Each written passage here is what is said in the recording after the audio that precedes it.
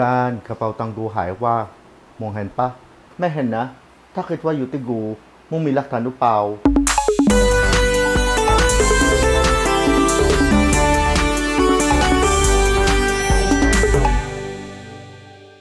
Statistical inference is about drawing conclusions or making inference about the population, although the data that you have are only based on samples. To illustrate this, suppose you have a population and you want to get an information about that population. But of course, it may be time-consuming or very expensive to collect data of the entire population. So what we do is we get data only from samples of that population. Then eventually, out of that data from the samples, we make inference or make conclusions already about the population using some probability techniques. It looks easy, but in reality or in actual research, it's not. Because since we only have data from the samples, the population information in reality is unknown. So what do? We may estimate the information of the population by getting what we call the point estimate. It is where we're going to get the sample mean, sample variance, sample standard deviation, or we may also construct an interval estimate at some confidence level, which is called as the confidence interval. And if you do not want to make an estimate, you simply guess. What? You hypothesize, and that is where hypothesis testing comes in. In hypothesis testing, we have two hypotheses that we're going to consider. The null hypothesis, which implies that the difference between the hypothesized value and the parameter is zero, which indicates that your guess and the true value of the parameter are equal.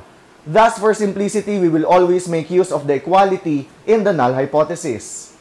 On the other hand, we have the alternative hypothesis, which implies inequality with the parameter, indicating that the true value of the parameter may be less than your guess, or the true value of the parameter is greater than your guess, or simply that the true value of the parameter is not equal to your guess. And if you are using the less than or the greater than sign in the alternative hypothesis, it deals with what we call a one-tailed test, which indicates that the interest is only on one tail of the distribution, either on the left or on the right side of the distribution. And if you are using the not equal sign in the alternative hypothesis, it deals with what we call the two-tailed test, which indicates that the interest is on the two tails of the distribution, both the left and the right side of the distribution.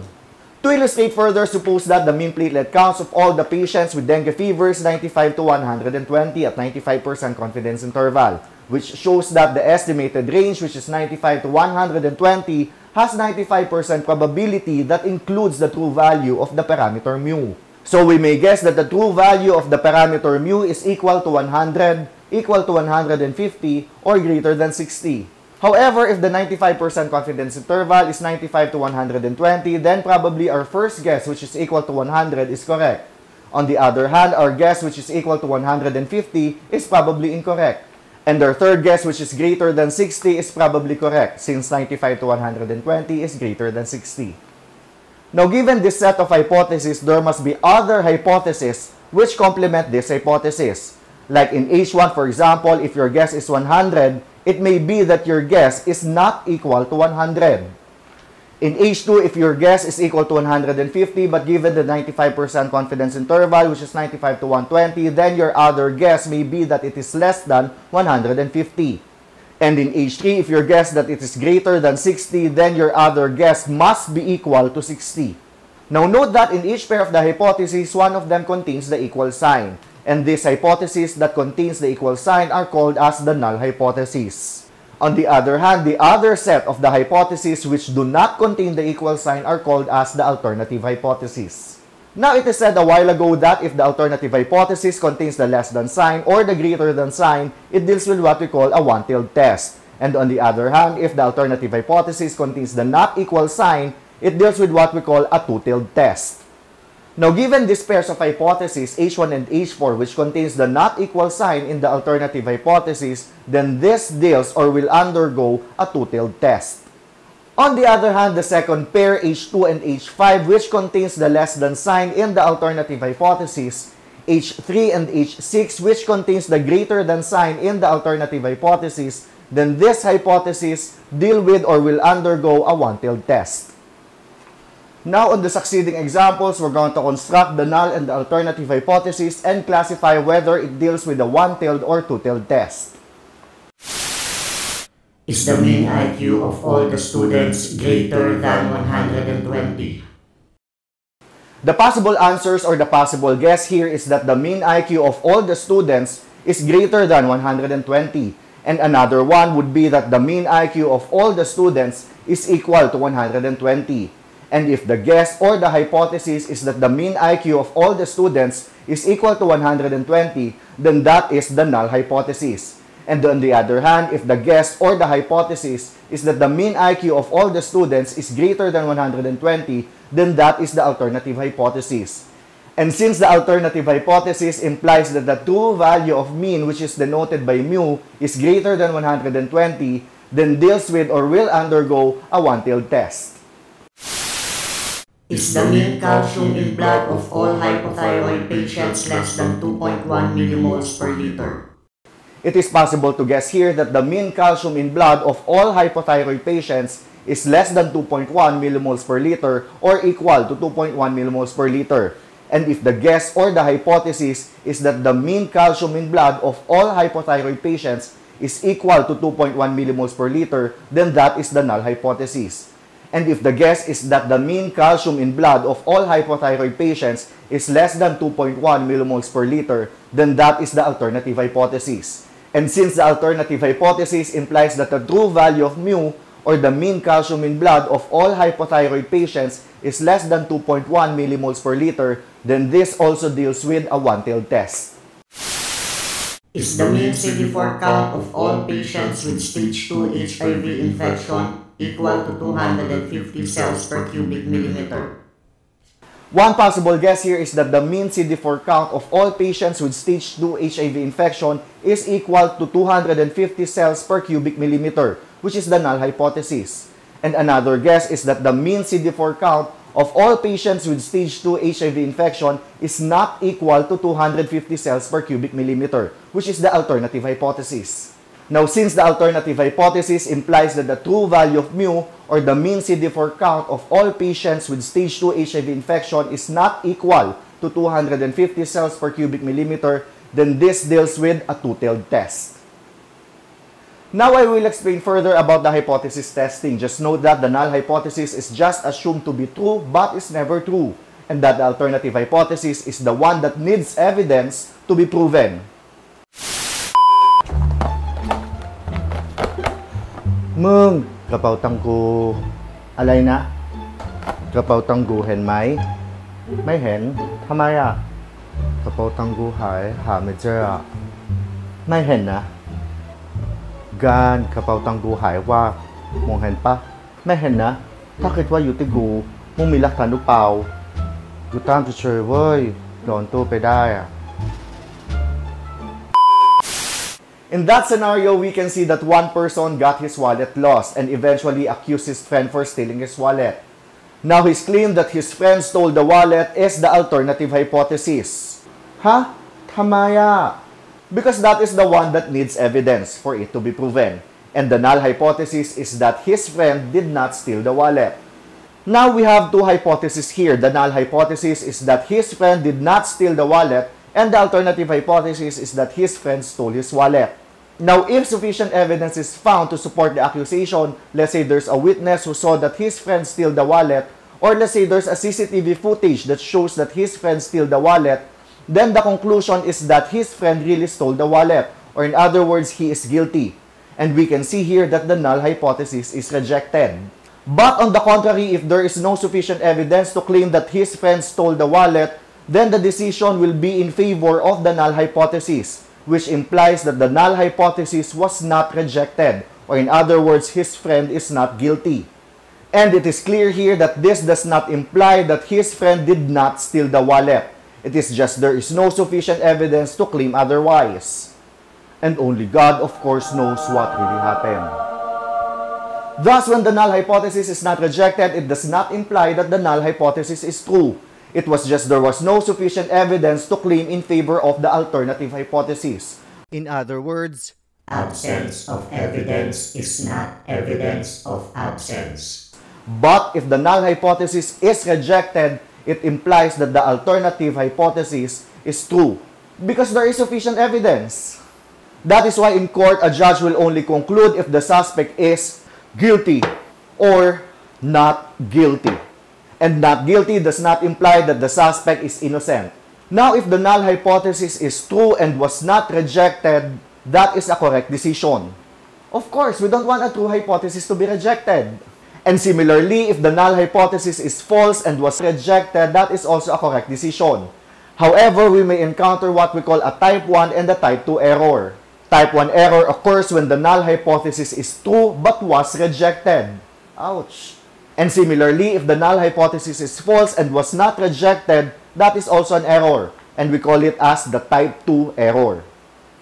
The probability of type 1 error is what we call as the level of significance, which is denoted by alpha. This is the maximum tolerable risk of incorrectly rejecting the null hypothesis. And by rule of thumb, it is either 0.01, 0.05, or 0.10.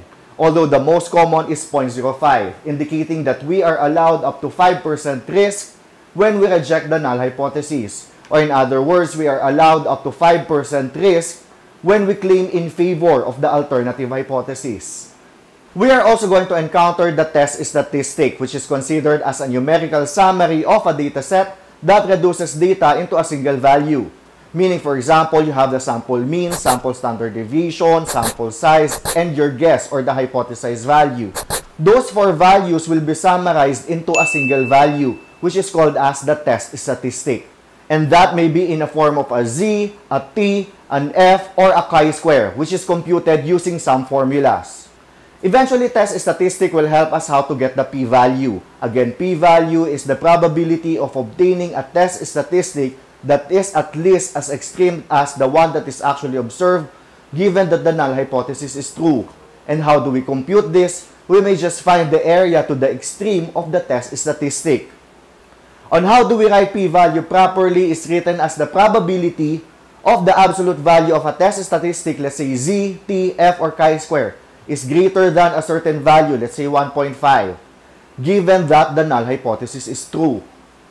Later, we will see that p-value is simply the smallest value for alpha in which the null hypothesis is rejected, or simply the probability that the observed values are due to chance.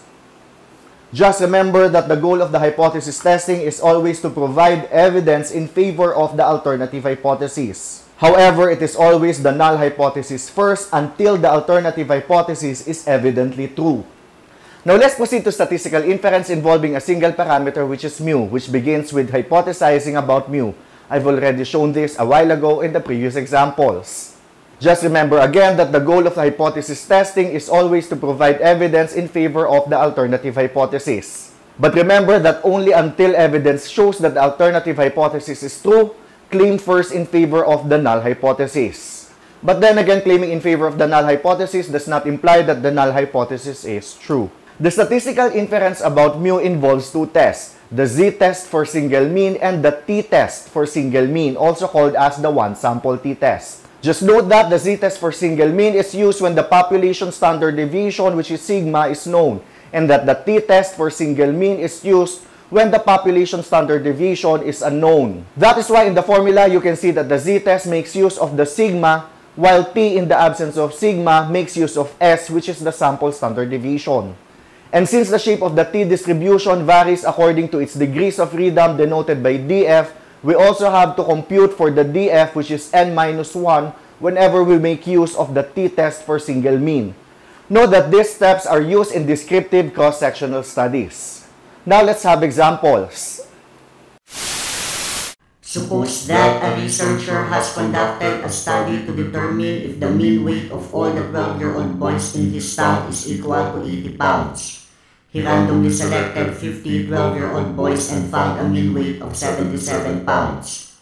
If the weight of the 12-year-old boys are normally distributed with population standard deviation known to be 9 pounds, can he conclude that the mean weight of all the 12-year-old boys in his town is not equal to 80 pounds? Test at alpha equals 0.05. To explain this, there is a researcher who wanted to determine whether the mean weight of all the 12-year-old boys in his town is 80 pounds. So he gathered samples. He got 50 randomly selected 12-year-old boys and eventually found a mean weight of 77 pounds. And eventually, maybe, he became doubtful. So he is asking whether the mean weight of all the 12-year-old boys in his town is not 80 pounds, if the population standard deviation is known to be 9 pounds. So again, the researcher wanted to determine whether the mean weight of all the 12-year-old boys in his town is 80 pounds. So he collected 50 randomly selected boys and found the mean weight, which is 77 pounds. Can he conclude that the mean weight of all the 12-year-old boys in his town is not 80 pounds, given that the population standard deviation is known to be 9 pounds? So given the scenario, the hypothesized mean is 80 pounds, and the sample mean based from the 50 samples is 77 pounds. And with the known population standard deviation, which is 9 pounds.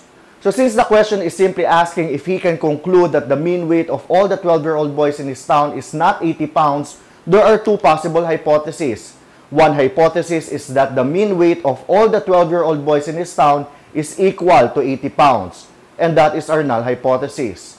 And the alternative hypothesis is that the mean weight of all the 12-year-old boys in his town is not 80 pounds. Now, to decide whether we're going to conclude in favor of the null or the alternative hypothesis, we're going to compute for what we call the test statistic, which is again a single value that is derived from all the values that are given. In which case, in this scenario, we're hypothesizing whether the mean is 80 pounds or not. And then from 50 12-year-old boys, it was found that the sample mean is 77 pounds and the population standard deviation is known to be 9 pounds. The question is, should we make use of the z or the t-test for single mean? Now, since the population standard deviation, as stated, is known to be 9 pounds, then sigma is known, then we're going to make use of the z-test. Now, computing for z, we have x bar minus mu over sigma over the square root of n, which I'm sure you're very familiar with since that is the formula that we made use of when we're trying to compute for the confidence interval. Consider here that sigma over square root of n is what we call the standard error of the sample mean. And on the numerator, x bar here is the sample mean, and mu here is the population mean or the hypothesized value. And substituting x bar as 77, mu as 80, sigma as 9, and n as 50, we're going to have a value of z which is negative 2.357. Now, how do we know whether we're going to conclude in favor of the null hypothesis or the alternative hypothesis given this? We have to compare that value of z on what we call the critical value, in which we were able to come up already with a table of critical values for z-tests when we were discussing the normal distribution. Now, to make use of this table, we have to decide whether we're going to make use of the one-tailed or the two-tailed column. Since the alternative hypothesis contains the not equal sign, which implies that we're going to undergo a two-tailed test, thus we're going to make use of the two-tailed column. And since it's given that the alpha is 0.05, which is the most common level of significance, then our critical values would be positive and negative 1.96, indicating that the area occupied by the pink region on the left and on the right when added is 0.05, meaning this is 0.025 and this area here is also 0.025. That's why in R, we may compute for the critical value using Q norm 0.025, which is represented by this area, and 0.975, which is represented by this area, since from 1.96 to the left is 0.975. These regions are both 0.025 since our alpha is 0.05. That pink region is what we call the rejection area, in which if the test statistic is in that rejection area, then we are going to reject already the null hypothesis. It's because evidence in favor of the alternative hypothesis is already found. Now the question is, where is negative 2.357? Is it in the area of rejection or not? That is in the area of rejection. Thus, our decision is we're going to reject the null hypothesis. So what our conclusion is? Again, it's always the null hypothesis first until the alternative hypothesis is evidently true. But when the null hypothesis is rejected, it implies that the alternative hypothesis is true. Now, since our null hypothesis is rejected, it already implies that again, our alternative hypothesis is true. In other words, there's already evidence that the alternative hypothesis is true. So we're going to write it as there is sufficient evidence that, and then just state the alternative hypothesis. But in the event that the null hypothesis is not rejected, you're going to state the conclusion as there is no sufficient evidence that, and then the alternative hypothesis. Now consider here that the conclusion will always be about the alternative hypothesis, whether sufficient evidence is found or not. But keep in mind that the decision is about the null hypothesis. It's either you reject or do not reject the null hypothesis. Going back, since our decision was to reject the null hypothesis, again, our conclusion is that there is sufficient evidence that alternative hypothesis. There is sufficient evidence that the mean weight of the 12-year-old boys is not 80 pounds. Now, we may try to compute for the 95% confidence interval. Remember that to compute for the 95% confidence interval, we make use of the sample mean x bar, and then positive negative 1.96, and then the standard error of the mean, which is sigma over square root of n. Since our x bar is 77, sigma is 9, n is 50, then substituting those values, we're going to have 74.51 to 79.49 as the 95% confidence interval for mu. Now, the question is, hypothesizing that the mean weight is 80 pounds, is that most probably correct or not? Since the confidence interval is 74.5 to 79.49, then most probably 80 pounds is not correct. That is why the null hypothesis, which is mu equals 80, was rejected. Again, it's because the 95% confidence interval here does not contain the hypothesized value, which is 80. Thus, hypothesizing that mu equals 80 is most probably incorrect. Again, that's why the null hypothesis was rejected. So in other words, if the confidence interval includes the value of the hypothesized parameter under the null hypothesis, then the null hypothesis will not be rejected. However, if the parameter under the null hypothesis is not within the confidence interval, the null hypothesis will be rejected.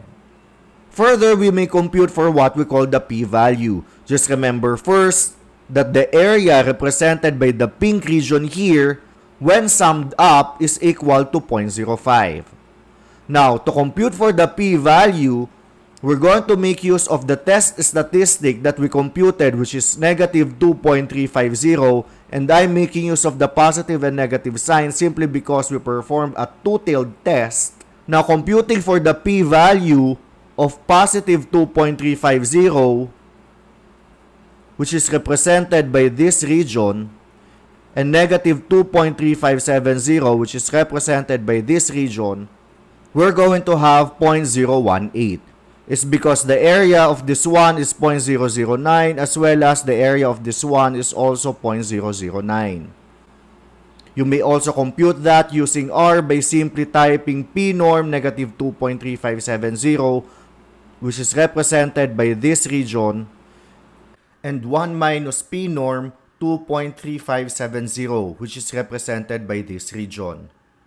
Or simply you may multiply to 2 P norm of negative 2.3570 or 2 times 1 minus P norm of 2.3570. Now, since the area represented by the pink region when summed up is 0.05 and this P value here when summed up is 0.018, notice here that the region represented by the P value is smaller as compared to the pink region which is represented by the alpha. Thus, we can say that whenever that the p-value is less than the alpha or the level of significance, that indicates that the test statistic is already in the area of rejection. Thus, we reject the null hypothesis. Again, whenever that the p-value is less than the level of significance, which is alpha, it indicates that the test statistic is in the area of rejection. Thus, we reject the null hypothesis. We may consider the p-value as a measure of doubt about the alternative hypothesis. So when the p-value is small, then there's no reason to doubt about the alternative hypothesis because we know that what we got did not happen by chance. But when the p-value is large, then we have a reason to doubt about the alternative hypothesis. Thus, our claim will be in favor of the null hypothesis in the meantime. Again, our basis, if our doubt about the alternative hypothesis is small or large, our cutoff is the level of significance, which is usually 0.05. Thus, we can see here that the probability that the observed value in which the mean is 77 happened by chance by just 1.8%. And relative to 5%, that is small. Thus, there is no reason to doubt the alternative hypothesis. So, our claim will be in favor of the alternative hypothesis. So, given the results, you may write it as there is sufficient evidence that the mean weight of all the 12-year-old boys in this town is not 80 pounds. Then write the p-value in parentheses. You may also write that the mean weight of the 12-year-old boys is 77 pounds, which is simply our sample mean or the point estimate. Then in parentheses, the 95% confidence interval. So note that when you write your results, eventually do not write anymore that there's this null hypothesis, there's this alternative hypothesis, there's this critical value and computed value, and then the null hypothesis was rejected and so on. Simply write the conclusion, the p-value, and you may also write the 95% confidence interval. And as you read and observe research journal articles, you will notice that what is stated is only the conclusion, a p-value, and oftentimes a 95% confidence interval.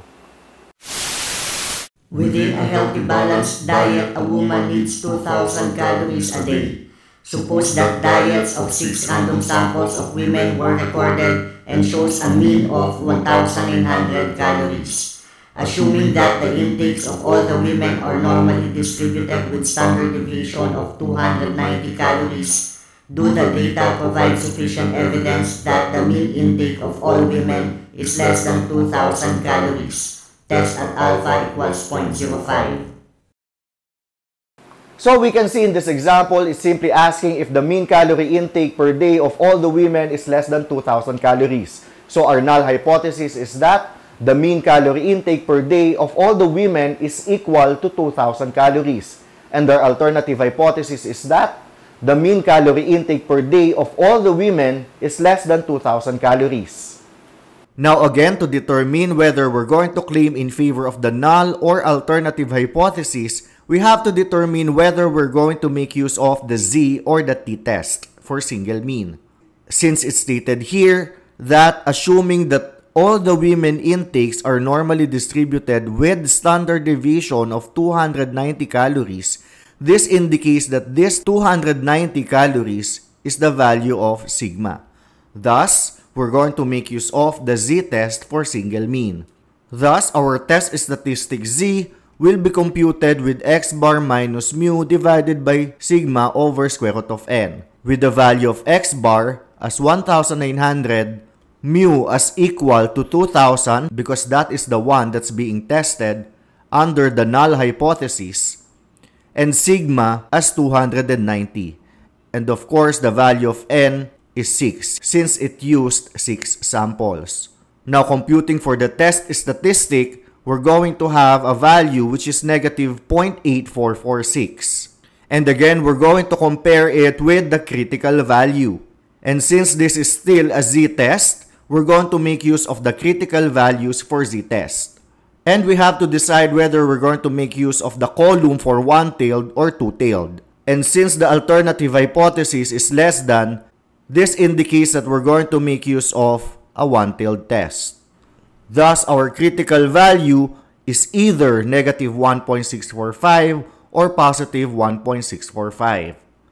Now, to decide whether we're going to make use of the negative or the positive value of the critical value in one-tailed test, we just have to consider the sign of the test statistic. Since we computed a negative value, it is just right that we're going to compare it with a negative critical value. Thus, our critical value here is that z equals negative 1.645. And in R, we may compute the critical value using Q norm of 0.05.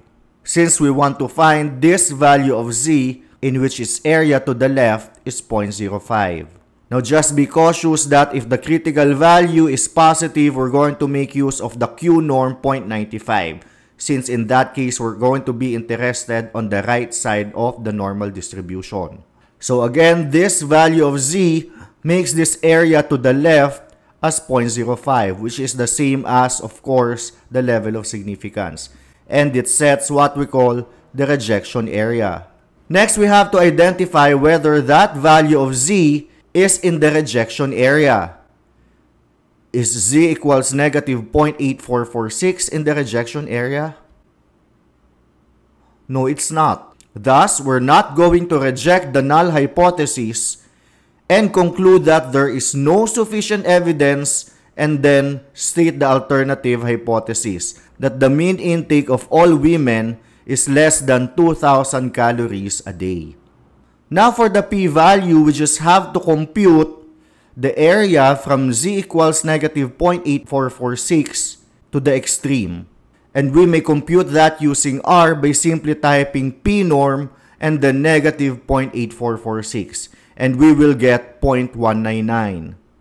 And what you must notice is that the area to the extreme of the test statistic, which is represented again by this region, is greater as compared to the area occupied by the level of significance. Thus, we see that if the p-value is greater than the level of significance alpha, it indicates that the test statistic is not in the area of rejection. Thus, we do not reject the null hypothesis. And with p-value of 0.199, that indicates that the probability that the observed value in which the mean is 1,900, which is less than 2,000, happened by chance by 19.9%. And 19.9% relative to 5% is considered large. Thus, there is a reason to doubt the alternative hypothesis, and so our claim will be in favor of the null hypothesis. However, keep in mind that claiming in favor of the null hypothesis does not imply that the null hypothesis is true. It is evident that ammonia, a metabolic byproduct, is elevated in patients with liver failure or certain congenital enzyme defects. Suppose that a researcher wanted to determine if the serum ammonia is also elevated in patients with early stage of hepatic adenoma, a type of liver cancer. Based from 12 patients with early stage of hepatic adenoma, the mean ammonia in micrograms per deciliter is 76.90 with standard deviation of 8.57.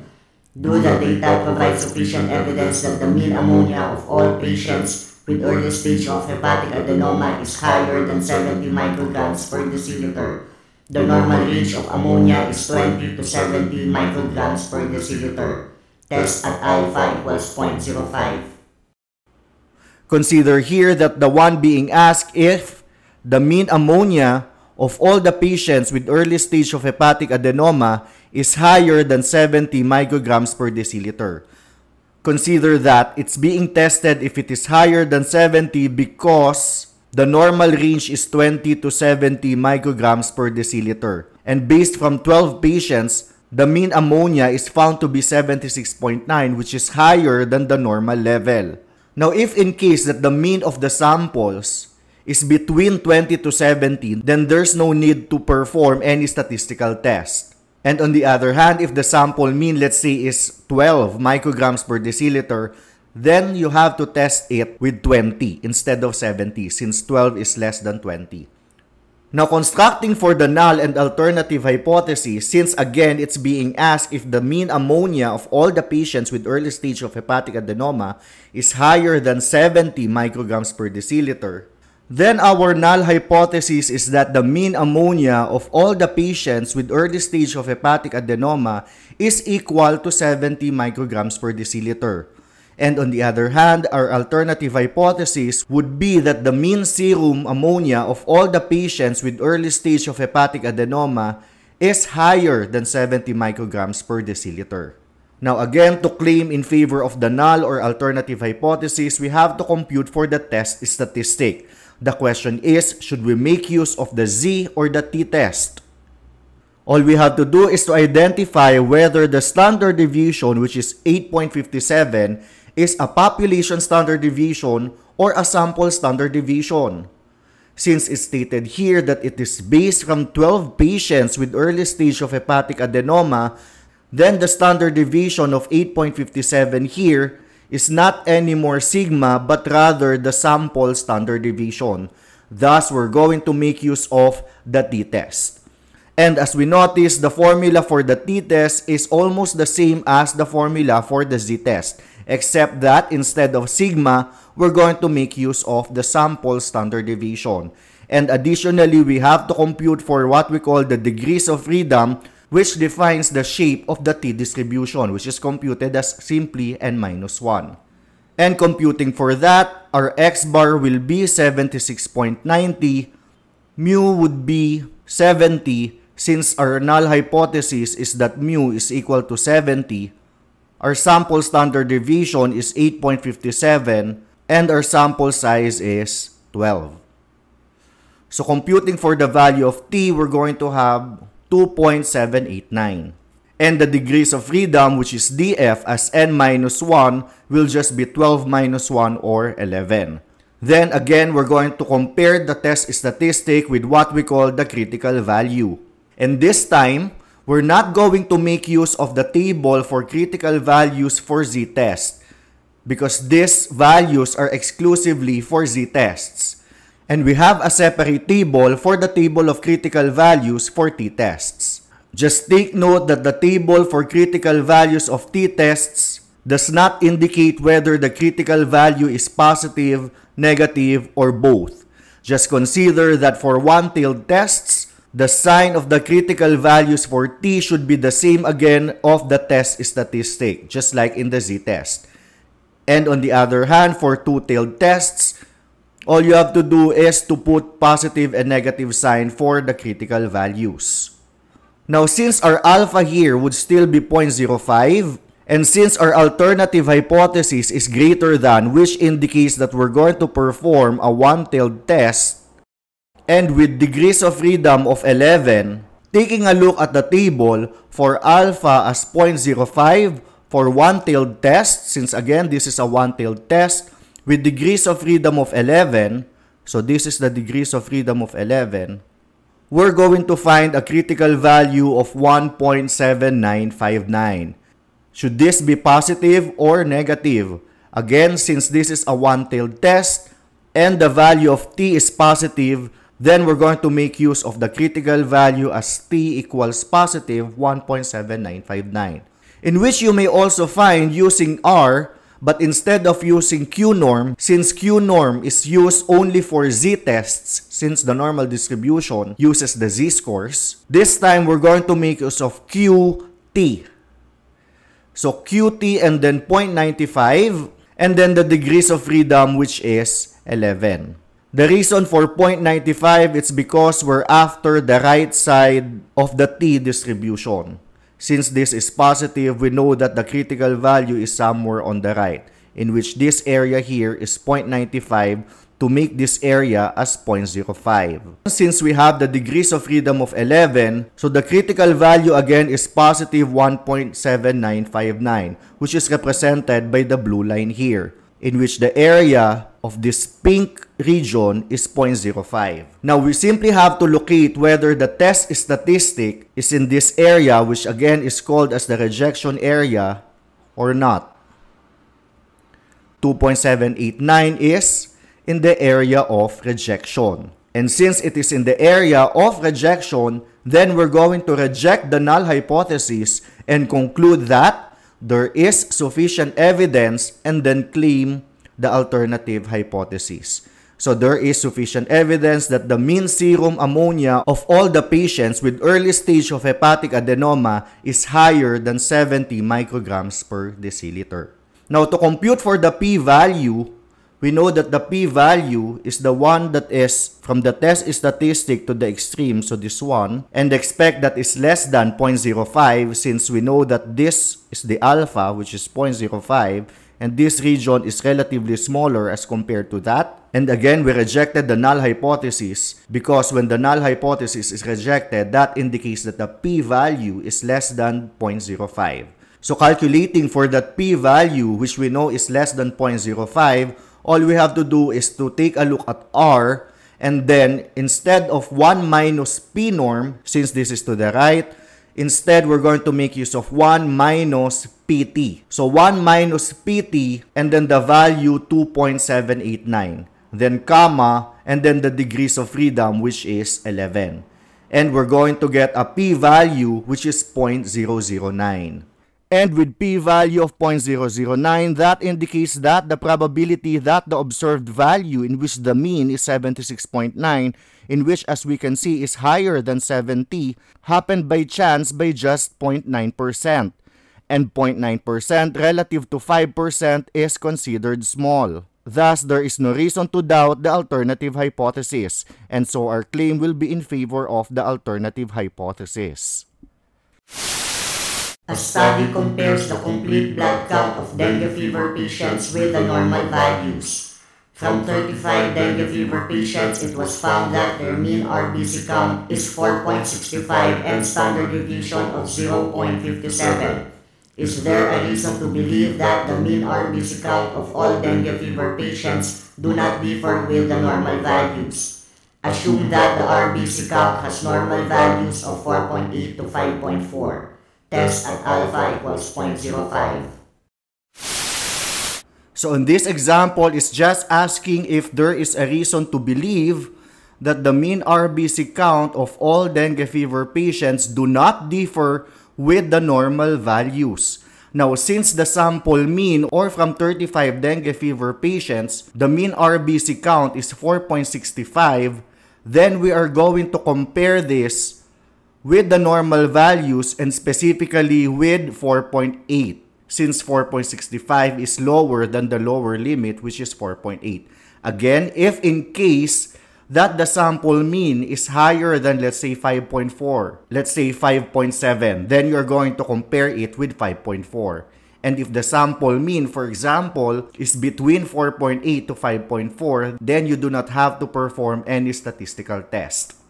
Now, constructing for the null and alternative hypothesis, the null hypothesis should be that the mean RBC count of all dengue fever patients is equal to 4.8 times 10 raised to 12 per liter. And the alternative hypothesis is that the mean RBC count of all dengue fever patients is not equal to 4.8 times 10 raised to 12 per liter. Since again, this is just asking if it differs or not, or in other words, if it is equal or not with the normal values. And again, since 4.65 is lower than the lower limit of the normal values, then we are testing it against 4.8. Now, to determine again if we're going to claim in favor of the null or the alternative hypothesis, we're going to decide whether we're going to perform a Z or a T test. And since there is no population standard deviation given, indicating that the population standard deviation is unknown, and we're going to make use of the standard deviation 0.57, which came from samples which are the 35 dengue fever patients. Thus, we're going to make use of the t-test. And computing for the t-test, we need the sample mean, which is 4.65, the sample standard deviation, which is 0.57, the sample size, which is 35, and the hypothesized mean under the null hypothesis, which is 4.8. We're going to have t as negative 1.557. With df, which is n-1, which is 35 minus 1 or 34. And of course, we're going to compare that test statistic with what we call the critical value. And taking a look at the table for critical values of t-test, first, since this is not equal sign, which tells us that we're going to perform a two-tailed test at alpha 0.05, with df of 34. However, we cannot see a df of 34, but we may approximate it using the last row here, which is infinity. So we may make use of the approximation of that critical value, which is 1.96. And since this is a two-tailed test, remember that the critical values for the z and t test in performing a two-tailed test is positive and negative. Then we're going to make use of positive and negative 1.96. However, if you do not want to approximate the value of those critical values, we may make use of r by simply typing qt, then 0.025, comma, then the degrees of freedom, which is 34, to get the critical value on the left side of the distribution, and qt, then 0.975, comma, then the same degrees of freedom, which is 34. Since again, we're particular with two sides of the curve, since this is two-tailed, so this has to be 0.025 and this also has to be 0.025 to come up with a sum of 0.05. And to get this value, this is qt and then 0.025, comma 34, since the area to the left here is 0.025. And for this value, we need qt and then 0.975, comma 34. It's because the area from this point to the left is 0.975. And of course, we have to compare the test statistic and the critical value. The critical value is represented by the blue line, which is approximately negative 1.96 and positive 1.96.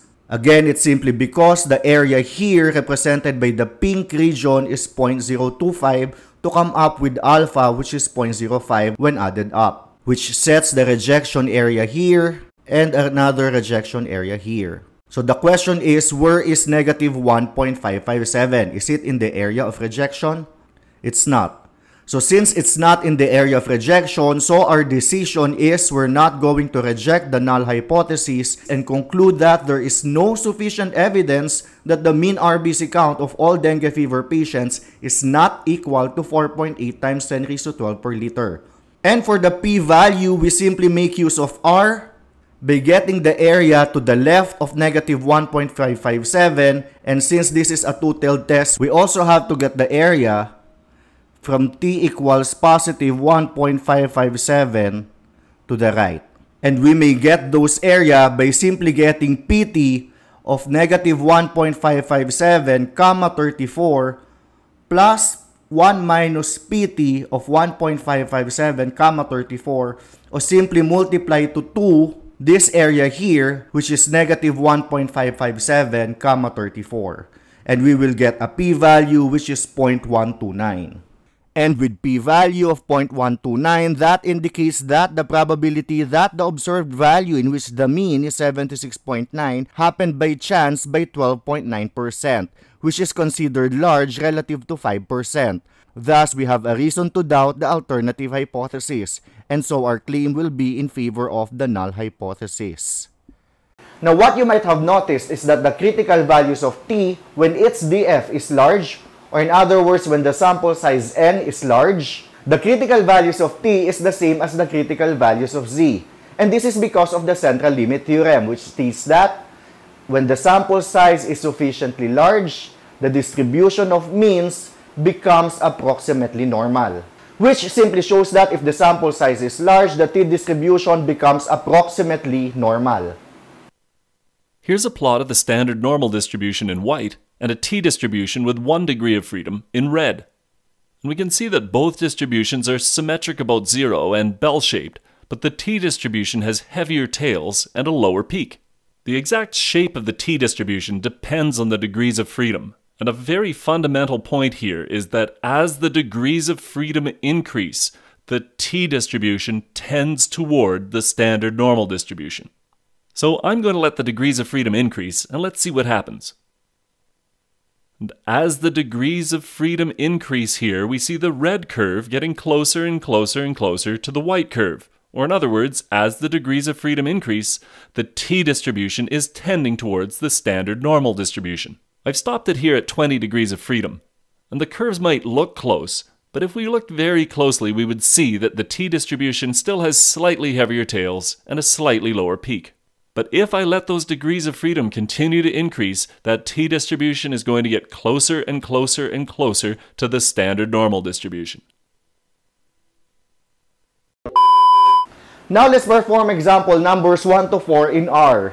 Recall that example numbers 1 and 2 made use of the z-test for single mean, while example numbers 3 and 4 made use of the t-test for single mean. However, in R, there is no built-in function that will perform the z-test for single mean. Since the z-test for single mean, which is about hypothesizing about the true value of mu, or in other words, we really don't know the true value of mu, that's why we're just hypothesizing it. The thing is, z-test for single mean makes use of sigma, in which that is computed as the square root of the sum of x minus mu squared over n. So it is impossible for us to compute for the value of sigma if we really do not know the true value of mu. That is why z-test for single mean is not actually used in real-life data. So most oftentimes in real-life data, we make use of the t-test for single mean. And the good news is, it has a built-in function in R. Now going back in example number 1, wherein a researcher has conducted a study to determine if the mean weight of all the 12-year-old boys in his town is 80 pounds. You may open the file weight.r data. And as you open the file, you may take a look at the data by typing weight. You may also take a look at its structure by typing str and then weight. And you will see that there is a column or a variable in which the column name is weight with capital W. And then to compute for its sample mean, we may just type mean and then weight, $sign, and then weight with capital W. And we may call it as x bar. And then we may assign sigma as 9 by typing sigma, arrow, and then 9. We may also assign an object name which is n for the length of the weight variable spelled with capital W from the weight file by typing length, then weight, $sign, and then weight with the capital W. And then we may also assign an object name which is mu, which stands for the hypothesized value, which is 80. And then eventually we may just compute for the test statistic z using the arithmetic operations in R by typing an object name, let's say zstat, arrow, and then x bar minus mu in parentheses divided by, again in parentheses, sigma slash square root of n. And that will give us the value of the z statistic. Then eventually we may compute for the p-value by assigning again an object name which is p-value to be computed as 2 times p-norm and then the z statistic that is just computed.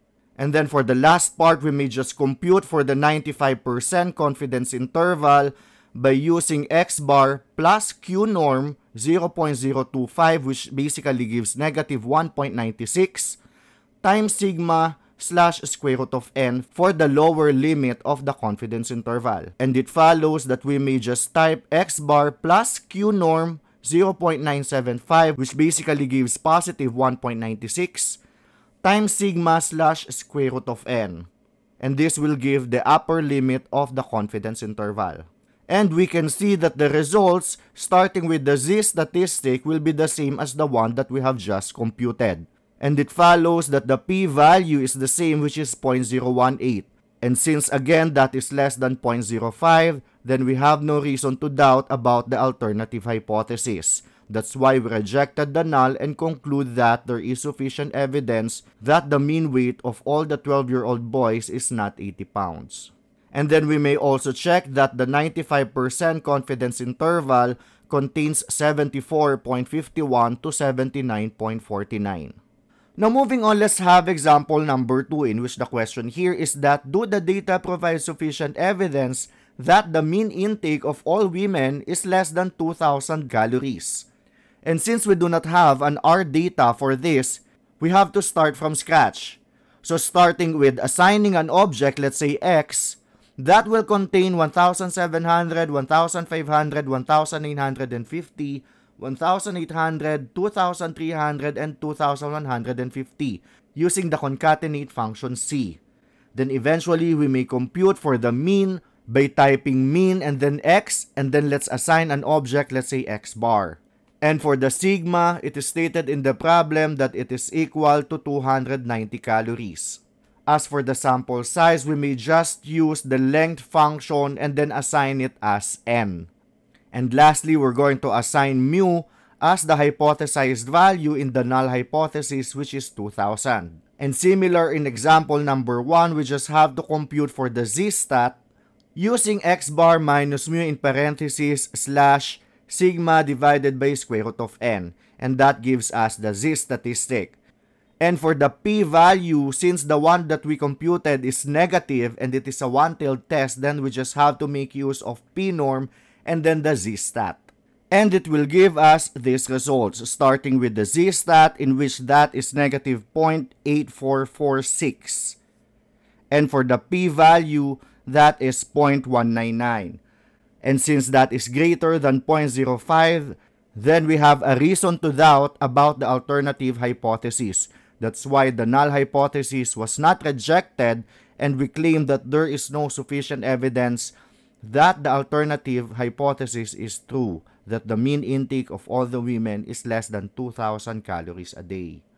Moving on, let's have item number 3, wherein the question here is that do this data provide sufficient evidence that the mean ammonia of all the patients with early stage of hepatic adenoma is higher than 70 micrograms per deciliter.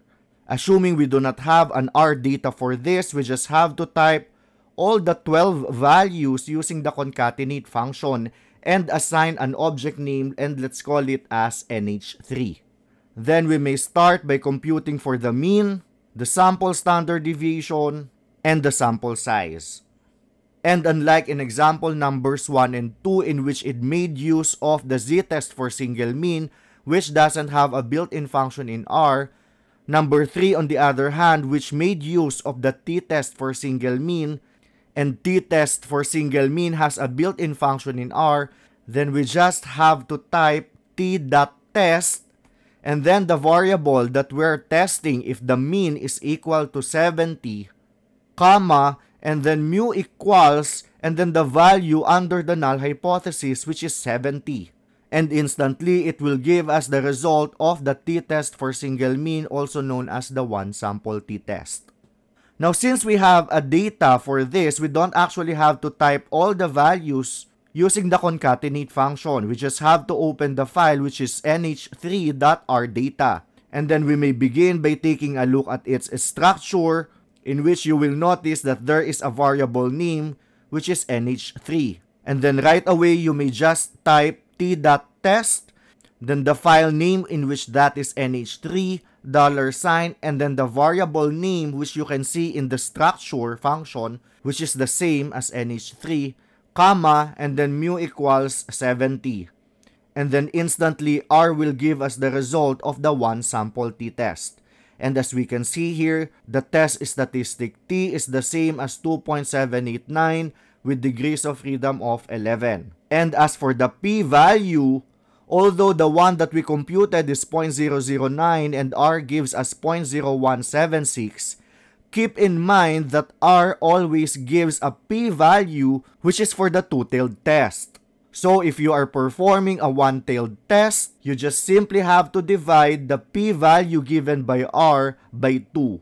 So in this case, we just simply have to divide 0.0176 by 2, and that gives us 0.009. So again, R always gives a two-tailed p-value. So if in case you performed a one-tailed test, you simply have to divide the p-value given by R by 2. And again, a p-value of 0.009 indicates that the result in which the mean is 76.9 happened by chance by just 0.9%. And relative to 5%, 0.9% is small.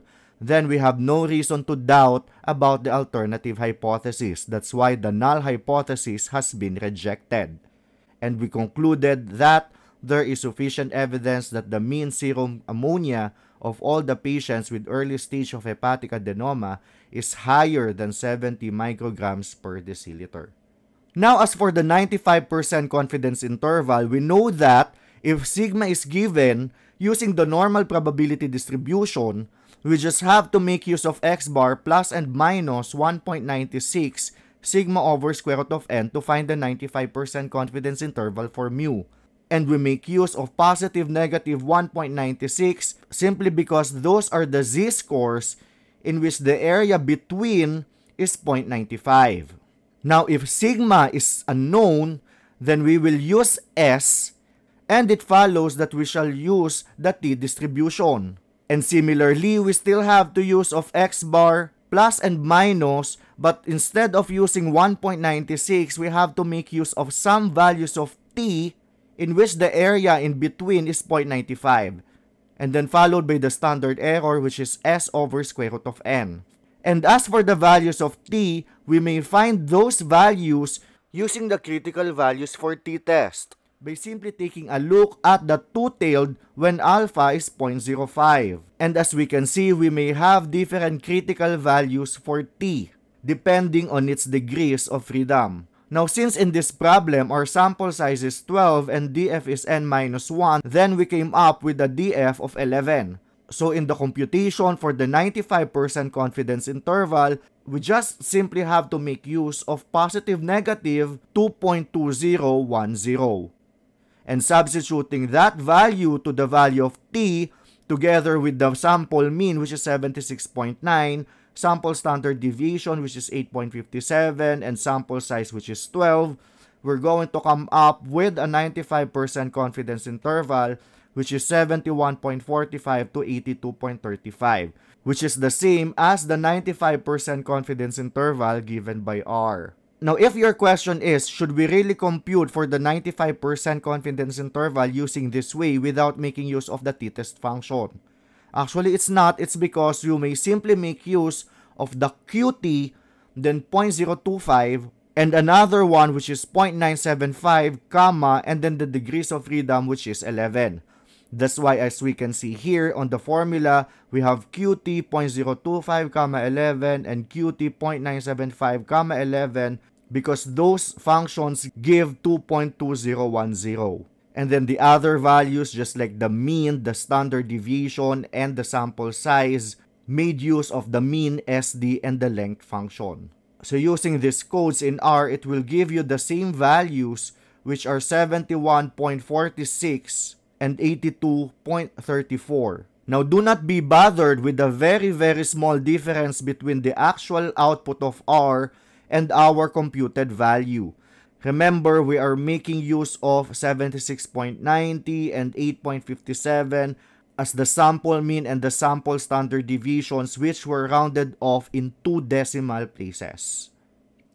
Now, moving on with example number 4, wherein this is about the RBC count of all dengue fever patients, in which the null hypothesis is that the mean RBC count is equal to 4.8 and the alternative hypothesis is not equal to 4.8.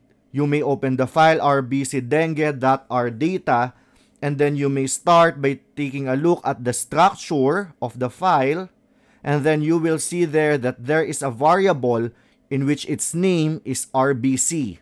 So if we compute for the mean, we start with the mean and then the file, which is rbcdengue, $, and then that variable, which is RBC.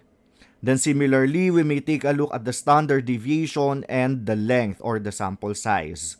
Or we may go directly using the t-test function, so that will be t.test, and then the variable name, which is RBC, in the rbcdengue file, so that is rbcdengue, $RBC, comma, and then mu equals 4.8, since that is our hypothesized value under the null hypothesis. And it will give us a result in which the t-statistic, as we can see, is negative 1.5833, with degrees of freedom of 34.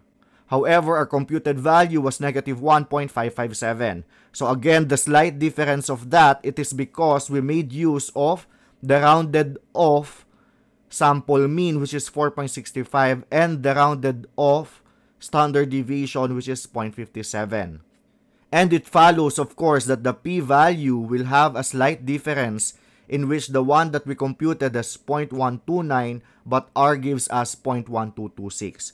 However, if we made use of 0.129 or 0.1226, that is still around 12% probability that the result or the mean, which is not 4.80, happened by chance.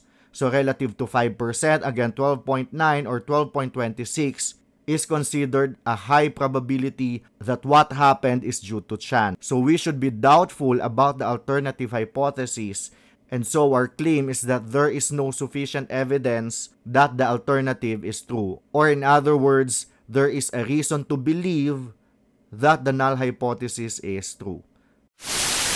Always remember that in hypothesis testing, it's always the null hypothesis first until we have sufficient evidence to claim in favor of the alternative hypothesis. And when do we say that we have sufficient evidence? When the p-value is less than the level of significance. Because the lower the p-value, the less likely that the results are due to chance. And that the level of significance, usually 0.05, indicates that we are tolerating up to 5% risk in making a decision in favor of the alternative hypothesis. Thus, when the p-value is less than 0.05, we reject the null hypothesis, and when the p-value is greater than 0.05, we do not reject the null hypothesis. I hope you learned the basics of statistical inference through this video. You may click like, you may also subscribe for upcoming videos. Thanks guys!